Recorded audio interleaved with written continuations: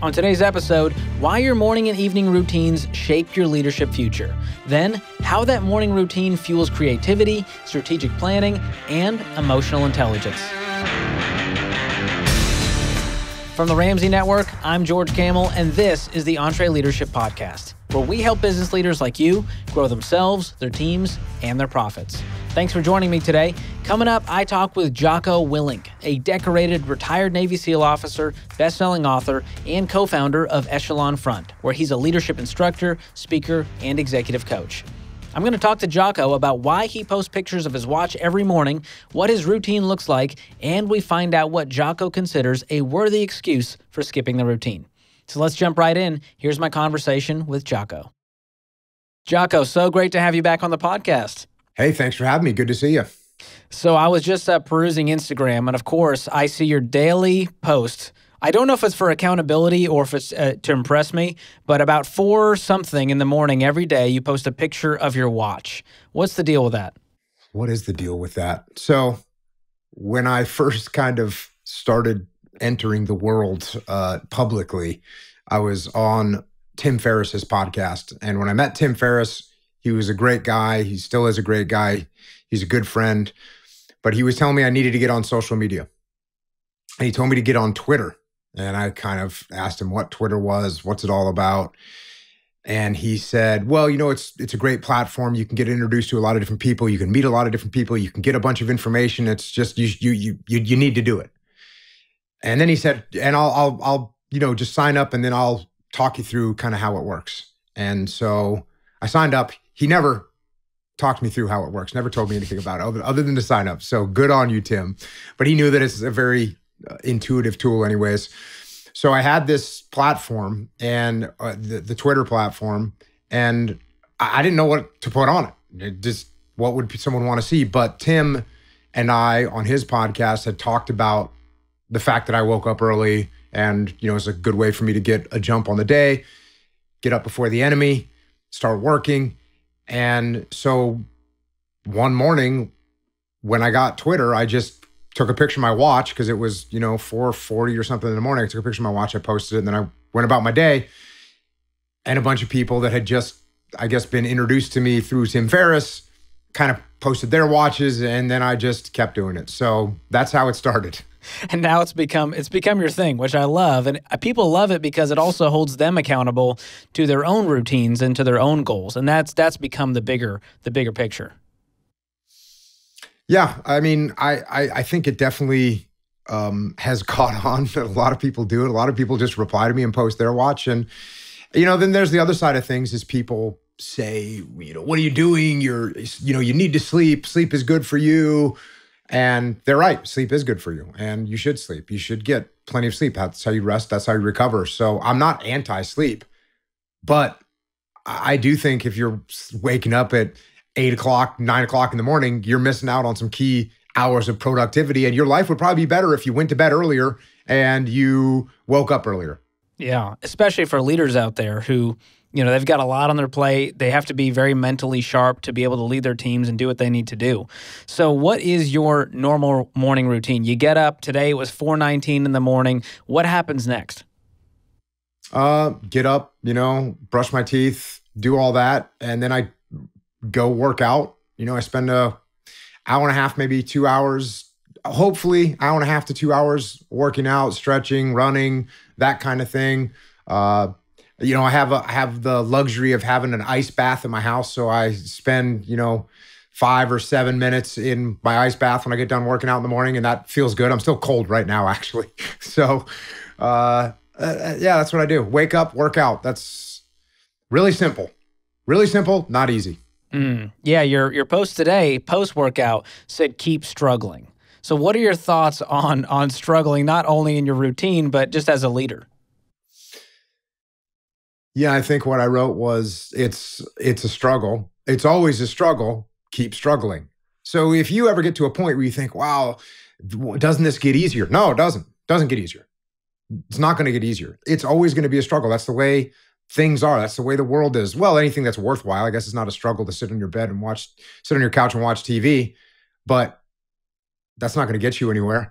So doing something productive doing something that's going to make you better is always going to be a struggle. And so, yes, keep struggling. Yeah, that from a leadership perspective, same thing. The minute that you're thinking, well, I'm a leader and I already know what I'm doing and no one's going to surprise me. Well, that's when you're going to get surprised. So as a leader, when you're leading a team and you're growing a team, there's going to be struggles all the time. You're always going to have a person that just came on board that maybe doesn't understand what it is we're trying to get done. And you're going to have some unexpected competitor that comes out of the woodwork and starts attacking what you're doing, or they come up with a great product that now you got to compete with. It's going to be a struggle. Life is going to be a struggle. So keep struggling. You also have this saying, discipline equals freedom. Everyone, that's one of your great taglines. How does that process unfold for you as you compare discipline and freedom? What kind of freedom is on the other side for those leaders out there? Well, in an organization, well, for an individual, I mean, the more discipline you have in your life, the more freedom you're going to have. So financial discipline's the easy one. Anyone that is listening to this show understands the fact that if you have financial discipline, that's how you'll end up with financial freedom, and you'll get to yell freedom at the top of your lungs, right? That's really clear. Financial freedom comes through financial discipline. Free time, everybody wants more free time. How are you going to get more free time? Have more disciplined time management. But the same is also true when you're in a leadership position of your organization. And when you have a disciplined organization and everyone understands the standard operating procedures and the methodologies that we're using, when everyone understands that, it gives you a lot more freedom to operate. It gives you a lot more freedom to maneuver. It gives you a lot more freedom to make things happen. It gives you, as a leader, when you've got your team working effectively and you've empowered your team, it gives you the freedom to look up and out instead of down and in at your team. I don't want to be doing the things that my team should be doing. I don't want to have to hold their hand. I don't want to have to babysit them. I want to say, hey, George, here's the mission. Go figure out how you want to make it happen. And then I want to look at where we're going next. Look at the next market area. I want to look at our next project that we're going to work on, our next client that we're going to go and work with. I don't want to be looking at what you're working on. That's what you're doing. So when you have discipline inside your organization, it gives you much more freedom to maneuver. Yeah. And a lot of people are bought in on that, and the team's going, okay, I get that. I'm here for that. How do you engage with people who don't have that mindset? Can you get them on board? What part of the mindset? I mean, if they're not disciplined, they don't understand, how this is going to lead to this. They don't have the same mindset that you do of just like, well, we're going to do this. Here's how we're going to do it. This is going to create freedom in this area. How do you get people on board who aren't necessarily, they're not on mission? I think that one of the best tools and one of the most underrated tools as a leader, the first one is listening. And I spend most of my time as a leader listening to what other people say. The other, and that's counterintuitive, right? Everyone thinks the leader is the one that's standing up barking orders, but I didn't do that when I was in the military, and I don't do that now with any of the companies that I lead right now. So as a leader, listen to what people have to say. But in a situation where I've got George, and George is not on board with what we're doing, well, what I say is, hey, George, can you tell me what you're thinking? Because I want to just make sure I understand your perspective and why you don't think this is going to be effective. And then I'm going to do what I just said, which is I'm going to listen to what you have to say. I'm going to ask you earnest questions. I'm not asking you accusatory questions. George, what is wrong with you? That's not what I'm doing. I'm saying, hey, George, we got this new protocol for once we talk to a client of this, data sheet that we're going to fill out. And I noticed that you haven't been doing it. And I wanted to know, why aren't you doing it? Is there something that is encumbering you to get it done? Is there something that you don't think it's sufficient? Can you talk to me and give me some feedback so we can improve the process? And then I'm actually going to listen to what you have to say. Because you might say to me, yeah, well, when I'm on the phone and I'm talking to someone, I don't feel like I can sit there and take notes and really engage with the client. Oh, okay. Well, have you thought about maybe hitting record and tell them, hey, I'm just going to record this so I have some good notes. And that way you can take notes afterwards. You can have that information. That way when you follow up with this client 3 months later, you can take a quick look, refresh your memory, and you can be more efficient and effective in talking to that client. And you say, oh, no, I really haven't thought of that. Okay, well, do you think we could try? So you see what I'm saying? I'm going to ask you earnest questions. So when people aren't on board with my plan, first of all, I don't even want to come up with a plan. I'd rather have you come up with a plan. I'd rather have my team come up with a plan, because then I'm not trying to convince convince them of anything. They're already bought into it. But if I do have an idea and I do get to a point where I'm presenting the idea to the team and someone on the team doesn't like the idea, I'm going to ask earnest questions and try and figure out what it is they don't like about it. Because George, you're on the front line.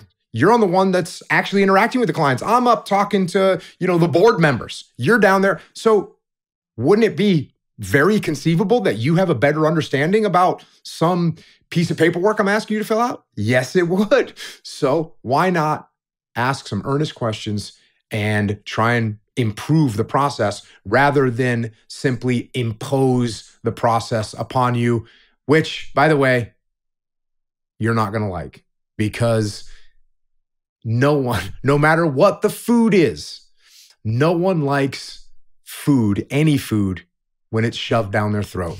Doesn't matter if it's tiramisu or carrot cake or whatever dessert you might like. If I force it down your throat, you're not going to like it. So it's not a good idea as a leader to force your ideas onto the rest of the team. That's good. You got to empower them. You got to listen. You got to ask great questions. That's what the best leaders do. So true. So with this idea of routines and discipline, it all comes down to actions. And does your belief match up to your actions? How important is that as a leader to have those things match up into a line? So belief, without belief, you're not going to get anywhere, right? Without believing what you're doing, you're not going to make any progress at all. But belief by itself is not going to move the needle, right? You can sit there and believe all day that you're going to make a bunch of money, or you're going to get in good physical shape, or you're going to learn how to play guitar. You can believe that. You can sit there and believe that as hard as you want. But you're not going to get healthy, you're not going to get rich, and you're not going to learn how to play guitar unless you take action. So belief is powerful, and you have to believe in what you're doing. You have to believe it's possible. And by the way, to me, people talk about, if you can believe it, you can achieve it. Well, like I just said, without action, you're not going to achieve anything at all. So it's not just this sort of saying that you throw out there. You've got to back that belief up with actions. And that's what you have to do as a human to make progress in the world. So as a leader who maybe isn't consistent with that, what does that do to the team? What's the fallout for that leader whose beliefs and behaviors don't align? Does that cause a loss of trust with the team? Oh, if the leader's not acting in a way that kind of purports to the beliefs that they have, yeah, that's not going to work out well. Your team is watching you. And this is something I had the luxury of when I joined the military. When I joined the SEAL teams, I was the youngest and I was the most junior guy in my first 2 SEAL platoons. And when I was in that position, I sat there and watched and looked and judged the people that were in charge of me. And if they were 2 minutes late to a meeting, I'd be tracking, oh, I see you're 2 minutes late for the meeting, huh? This isn't that important to you. You can't even show up on time. Or if they forgot a piece of gear, I'd be thinking, oh, there you go. You can't even bring the right gear. So what I learned as a young SEAL, a young junior SEAL in the SEAL teams, is that your leadership is your troops are watching you. And so, yes, if you're in a leadership position and your behaviors don't match what you say or what you claim to believe, everyone's going to see through it and they're not going to follow you. That they're just not going to follow you. You have to absolutely back up your beliefs with your actions. And everyone, when you're in a leadership position, everyone is watching. Yeah, that's a next level responsibility. And we say around here, more is caught than taught. Usually it's around, we're talking about kids watching their parents handle money, but I think the same thing applies to the troops looking at the leader, the team member looking at the leader going, hold on, you said this, but I see you doing this, and therefore I can't trust you, and therefore we're going to have a very different working relationship, and the results are going to be different too when it comes to the revenue, the culture, all of those pieces then have a domino effect. Oh, yeah. Yeah. And I'll be quite frank with you. As a leader, you better perform above the standards that you're holding. You can't say, hey, well, I want everyone to be in here by 8 o'clock in the morning, and then you show up at 7:59. That doesn't cut it as a leader. You better get there well ahead of anyone else that's what you better do. If you expect people to stay until 5 o'clock and you're scooting out of the office at 2, it doesn't work. And if you're scooting out of the office right at 5 o'clock, well, you're showing everyone that that's the level of dedication you have. You need to stay until the job is done. That's what people need to understand. So you need to set the standard for yourself, set the standard for the team, but then for yourself, you need to hold yourself to an even higher standard because they are watching in a most profoundly judgmental way. Yeah. Good reminder there. So, Jocko, you're incredibly productive. I think we can all agree on that. And you don't seem to waste any time. So I'm curious how you view things like creativity and playfulness and rest. Are those a necessary part of your routine? And how do you weave them in, if so?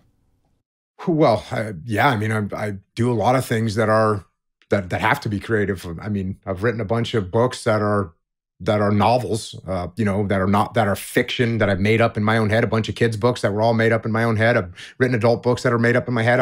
Of course, I've written a bunch of nonfiction books as well. I play music in a band. I have a podcast that I have to put together, and that's a creative process of how I'm going to string together and stories for that podcast and interviewing people and whatnot. So, you're constantly having to do creative things. You have to make things. So for me, I would say I do it in a bit of a mechanical way, meaning, okay, what I do, for instance, when I'm writing a book, whether the book is fiction or nonfiction, is I'm going to write 1,000 words a day, which takes me about an hour. I sit down and I write 1,000 words a day, no matter what. I don't care if I throw away 900 of those 1,000 words. I don't care if I throw away all those words because they weren't good enough. I'm still going to sit down and write. And by the way, you're never going to throw away them all.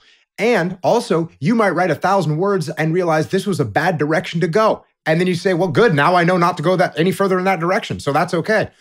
So even when it comes to creativity, there has to be a level of discipline that you impose on yourself to make sure that you are getting the work done.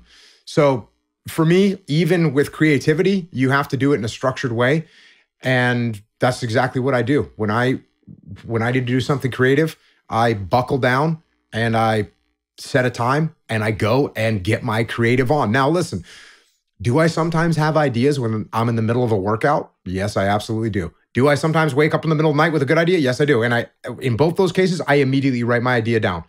I don't stop my workout, but I'll take 30 seconds to write down 5 key words from my idea on the direction I'm going to go in a book or an idea that I have for a song. I'll immediately stop what I'm doing, take 30 seconds, write down that idea, and then I'll go back and process it later. Because the ideas can be hard to come up with. It can be difficult to sit there and grind an idea out of your head. But I can tell you this, not grinding on your brain, not squeezing your brain for ideas, no ideas are going to come out. So you might get occasionally, you get the gift of an idea. The gift of a creative idea just shows up while you're in the middle of a run. Great. Take 30 seconds, stop the run, write down what this idea is. Most of my ideas came when I was squeezing my brain, sitting there thinking, all right, here's the concept that I want to get across. What story would make that concept clear? Okay, here's a good storyline. Let's think through that. Most of the ideas that I've come up with were not gifts that came out of nowhere. Most of them I created almost by force of will. Yeah, that's a good reminder. Sometimes you just got to grind it out, and sometimes it's a gift, and both are important. So don't count on the gifts though. Don't count. Don't sit around waiting for Inspirato to hit you. It's not going to hit you. You need to. If you get that, great. That's probably 2 ideas out of every 10 that come in the middle of a run or come in the middle of the night. 8 ideas out of 10 are ones that you force to come out of your brain. So when it comes to all this discipline and these routines, is there ever a worthy excuse where you go, all right, I slipped today? You know, I'm sure you've had days where there was some kind of failure. I mean, maybe not for you. For the average person, you might miss a workout day, you miss the routine, something comes up with family. What is a worthy excuse to lose that level of discipline for the day? No, I mean, what?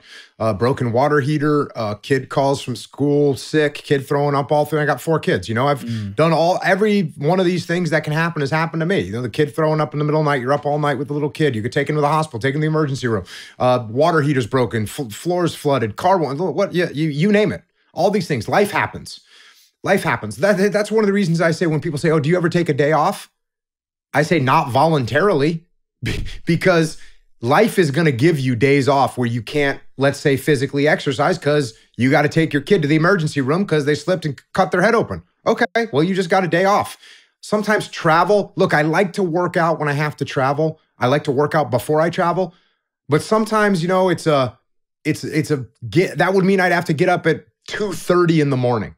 And now I'm on 4 hours of sleep or 3 hours of sleep. I know that's not healthy. So you know what? Travel day with a really early flight, maybe that ends up being my day off. And look, life is going to give you days off. No big deal. If you slip off the path, if you fall off the path, and maybe you just feel like crap in the morning, that's okay. Now I can tell you, here's one small rule that I do have. If I get in that mode of where I feel tired, like, oh, I think I'm overworked, I think I'm overtraining, I think maybe I should just take today off, I won't take that day off. I won't take that day off. I'll say, okay, if I'm still tired tomorrow, okay, I get it. But if I wake up 4:30 in the morning, I go, man, I really don't feel like working out today. I think I might be overtraining. Cool. I'm gonna go work out right now. If I feel the same way tomorrow, then I get the day off.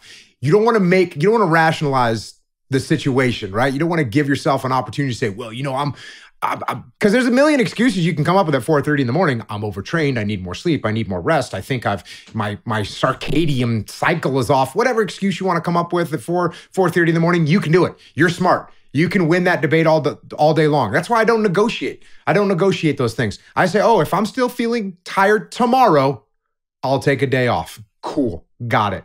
But don't take today off. Save it for tomorrow. I like that plan. So as we wrap here, there's a lot of people who don't feel like they're wired like Jocko, or they just have this level of discipline. 4:30 every morning, they're up, they're doing their routine without fail. How can people develop that discipline? Can they get there if they don't feel like they're wired a certain way? Yeah. So first of all, 4:30 is kind of arbitrary, right? That's what works for me. That's not what works for everybody. Everybody has a different life. Everyone needs a different amount of sleep. If you want to wake up earlier, what you need to do is start waking up earlier. And you don't need to wake up at 4:30, but I would say what I would recommend is start off by waking up a half an hour earlier than you normally wake up. Try that. And listen, you can't just do it for one day. You got to do it for 3, 4, 5, 6 days in a row, because what'll eventually happen, you'll start going to bed a little bit earlier. That's what you want. You wake up with an extra half hour in the morning. That is 20 minutes of exercise. That is 20 or 30 minutes of whatever, you're trying to write a book. That's 20 or 30 minutes of writing. That's 500 words of progress. You need to craft a couple emails to some clients that you haven't reached out to. 30 minutes, you can get that done. Oh, you get your morning routine done, and now you have a half an hour to sit there and have breakfast with your kids before they go off to school.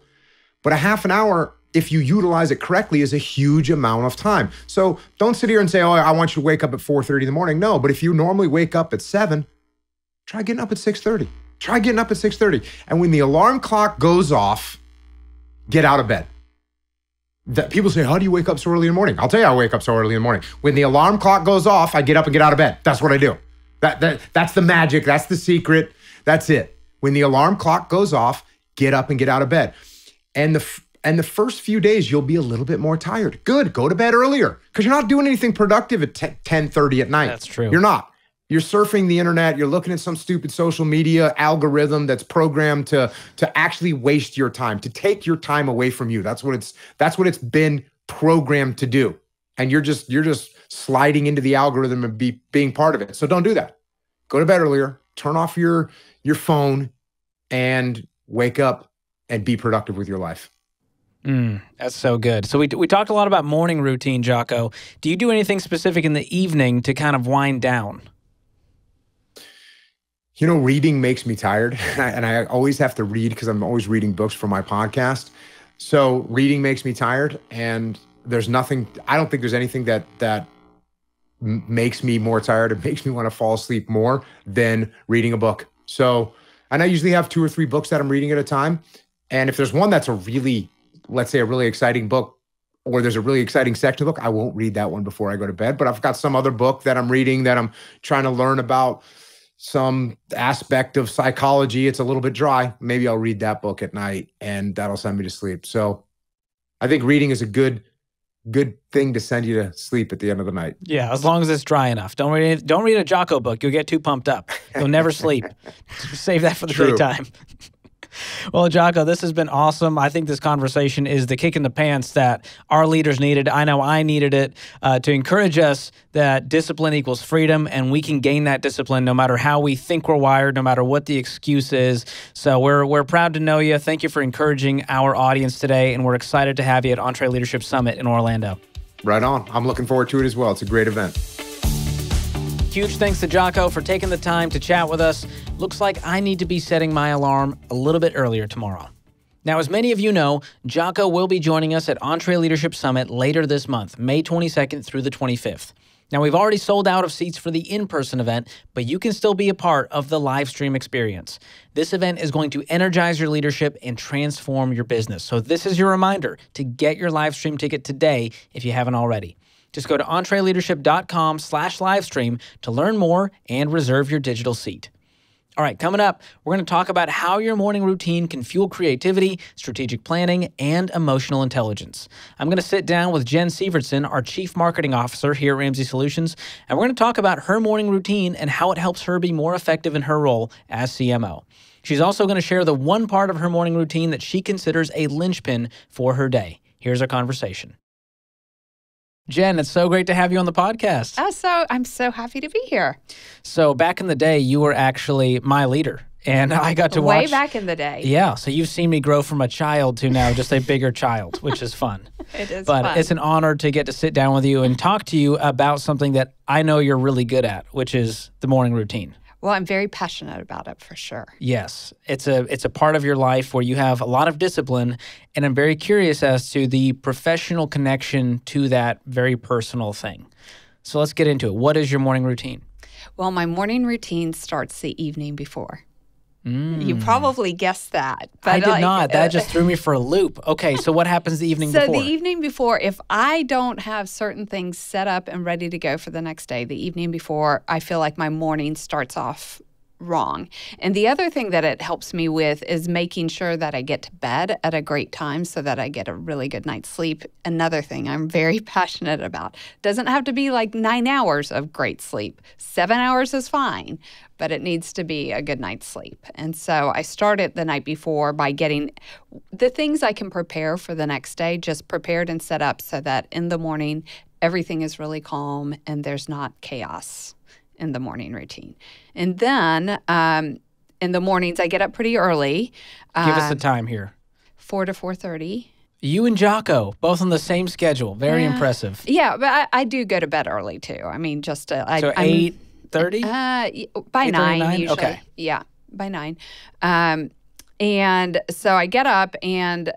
first thing is really starting my day off for me with some quiet time. So for me, that is reading, that's journaling, that's praying, that's really spending some time kind of before the day happens to me. I get to happen to that part of the day. Yeah. Sometimes I'll meditate as part of that. Like I've got different varieties, if you will, that will play into that morning routine, depending on what's going on at that particular time. But that's really important to me. Even if it's not a super long period of time, it's really important. Yeah. So quiet time is key here. Quiet time is the first thing I do. Yeah. And then beyond that, obviously you're getting ready for the day. Are there any other crucial elements that you would say, if I don't do this, my day's thrown off? Several mornings a week, I will exercise after that. So that's not every morning, but usually 3 mornings, 3 to and plus the weekends.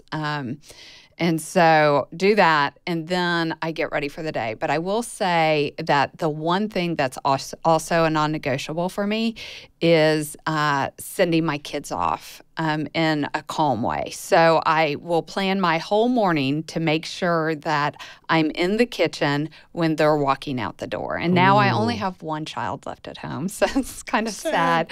And he drives himself, but making sure that I'm in the kitchen to kind of send him off. And I've always had a goal as a mom to kind of do my part to try to wish my kids, well into the day. And so, again, if his day is chaos after that, at least I feel like maybe I've done one little thing to hopefully have him, give him a smile before he's left the house for the day. And so those are my two non-negotiables: quiet time and sending my kids off. And have a touch point with the kids. An intentional touch point, even if it's quick. Yeah, that's awesome. So what role does all of this stuff play in fueling things like creativity and strategic planning in your job as a CMO? Yes. Believe it or not, I see a very direct correlation between that intentional time in the morning and what I have to do throughout the day. So pretty regularly, I feel like I am trying to solve problems or figure out next steps for things that I don't feel equipped to do.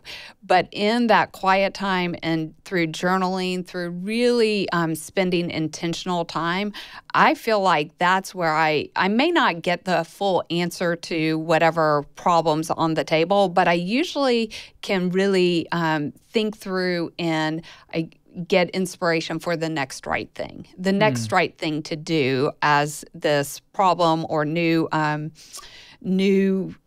strategy or new approach to something is moving forward. That is when I have time to really do that very intentional thinking about it. And that's what gives me clarity on what the right next thing to do is. And so for me, that there's a direct correlation between the problem solving for the problems for the day or the week or the month or the year sometimes, and that time that I have in the morning. Wow. So it sounds like if you want to be creative, you want to be strategic, you have to get quiet. For me, I've not found another way. The problem solving doesn't come to me in the middle of a crazy day that's filled with meetings or, things that you didn't expect to happen end up happening. That's not when I get answers, to problems. I get it when I pause and intentionally spend time really thinking that through or trying to investigate intellectually the different angles of what solving that problem. You can be thoughtful about it. That's right. In those moments of stillness. That's right. That's powerful. So this routine doesn't just help with things like creativity and mental clarity, but it can also help with things like self-awareness and emotional intelligence. Mm-hmm. How has this played out for you here at Ramsey? Yeah, I think for me, it keeps me calm. By and large, not perfectly, but it tends to keep me just grounded and calm so that as the things that come up that you don't expect to come up, it's like you can kind of, okay, well, I can pause because I've had this time at the beginning of the day when I was intentional about how I spent my time. So I can deal with these unexpected things that are coming my way. So I feel like anybody in business, really in any role that they have, you're pretty regularly dealing with things you weren't expecting, right? And if I haven't been intentional at the front of my day to where I could have control over a scenario, then later on in the day when I no longer have control, I can kind of pause, and something about having that beginning of the day, it grounds me to deal with that chaos. So if you wake up and you're instantly thrown into reactive chaos, that's probably how you're going to be at work too. That's right. For sure. And there's times, that happens, right? That happens to everybody. Something goes wrong that you weren't expecting, and, you were up late and your alarm didn't go off or something, and you wake up and you're like, wow, that happens once every 10 years, but it just happened, right? And, or something happens with the kids in the middle of the night or something, and it starts your day off in chaos. I feel like that chaos follows me the rest of the day, and I'm just waiting till I can get to bed that night so that hopefully the next day can be reset and start off hopefully on a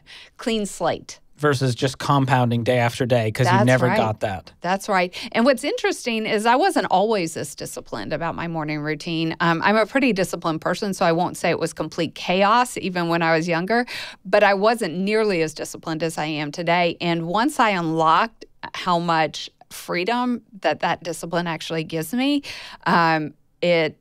I don't know. Now it's something I can't live without, just because it gives me so much comfort. And I don't know. I'm so much happier and more content going through my days because I've been this disciplined on the front end. Yeah, that's an important piece of the puzzle here, is to realize that at first it's kind of like, oh gosh, I got to get up and do this thing. And over time you look forward to it because you know how it's going to make the rest of your day go. That's right. And so when you look at it with that kind of vision, it changes the way you see the morning routine. Yeah. And also in the morning, like during that quiet time, I'm thinking about the things that I have coming up that day and making sure that, okay, I'm ready to tackle those things that I do know about that are on the agenda, or maybe later the week. So it reduces that anxiety because you've already thought about it. You're prepared for it. That's huge. So I'm sure you're not perfect, as much as I think you may be. What do you find yourself feeling on those days when the routine gets skipped, it gets messed up, the kid's sick, the HVAC went out, those kinds of things happen? Yeah, it just, if it's once in a while, it's not that big a deal. But if there's several days like that in a row where the routine is out of sorts, I feel out of sorts. Like I have a hard time feeling anything but chaotic on those days. And I have to work really hard to just keep myself, focused on the task at hand. It's like my focus is off, my clarity is off, and I just feel like I'm less productive and less effective. Yeah. And I'm sure there's other pieces to that, diet and exercise and some of the things that you mentioned to keep that mental clarity and keep the poise that you have as a CMO. Yes. So if there was one part of the routine that any leader listening could implement, what would it be? What is that linchpin moment for your day? I think you have to figure out what it is for you, but I think everybody needs to have that intentional time where they are happening to their day, which usually is only, kind of the time when nobody else is awake and the day hasn't started happening to you. For some people, it could be the evening before that they actually do that kind of quiet time and that reflective time. But I think you need that time, even if it's short, to really focus somewhat inwardly so that then the rest of your time can be focused outwardly during your day. So it's not about you've got to become a morning person. It's about being an intentional person who blocks off that time to focus inward. Yeah, and I think it's going to look different for different people, but I think you do have to be intentional about that time. Well, Jen, I'm proud to work alongside and underneath amazing leaders like yourself. Thank you so much for being on the podcast today. Thank you, George. I had fun. Thank you so much, Jen, for joining us on the podcast. Now, just a reminder, if you want to grab a live stream ticket to EntreLeadership Summit, you'll get to see Jocko alongside Dave Ramsey, Nick Saban, Pat Lencioni, Dr. Henry Cloud, Jamie Kern-Lima, and more. So why choose the live stream? Well, no travel. You get the lowest possible price, you get to watch with your team, you get to access the replay, and you get exclusive content. This event will energize your leadership and transform your business. So get your live stream ticket today if you haven't already. Just go to EntreLeadership.com/livestream to learn more and reserve your digital seat. Hope you enjoyed today's episode of the show. If you did, I want to challenge you to share this with 3 people on your team or in your circle. And if you really enjoyed it, leave us a review wherever you listen to podcasts. There's one guy in particular who'd love to hear what you think about this podcast, and it's our producer, Tim. He wants to know what you like, what you don't like, and what improvements we should make. So if you want to talk to Tim and share your feedback, just use the link in the show notes. If you want to keep up with us on social media, you can always follow us at EntreLeadership. This episode was produced by Tim Hull, edited by Jacob Harrison, and mixed and mastered by Will Rudder. I'm your host, George Kamel, and on behalf of the entire EntreLeadership team, thanks for listening. Until next time, keep learning and keep leading.